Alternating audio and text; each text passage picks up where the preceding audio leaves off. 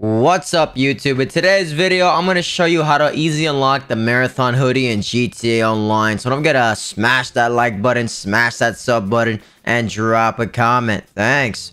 So we're going to have to collect 3 USB media sticks. They're the newest ones for the Dr. Dre DLC that was released a while ago. And in today's video, I'm going to show you where to find all 3. So the first one's going to be at Frankie's house or Franklin's house, whatever you want to call him. I like to call him Frankie because I like to be different.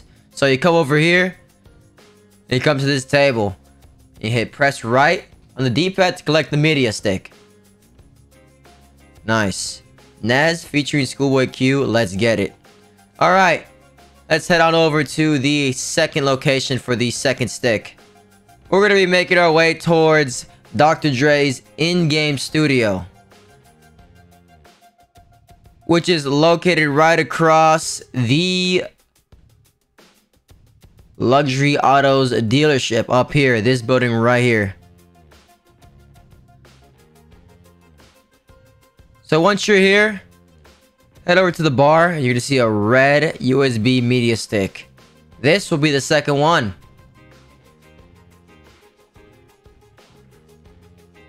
Nez, you wanna?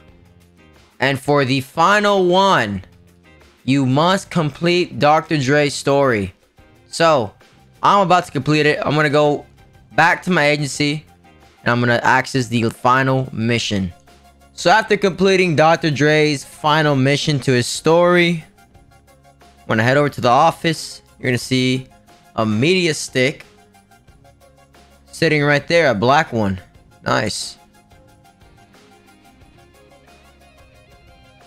As you can see, clothing unlocked, Marathon Hoodie. Now let's go put this bad boy on. And if you head over to any clothing store and browse the tops, go to labels and you should see Marathon Hoodie. Ooh. Ah. Pretty cool. And that's how you do it. Well, I hope you enjoyed this video and I hope you're having a great day. Thanks for watching. Peace!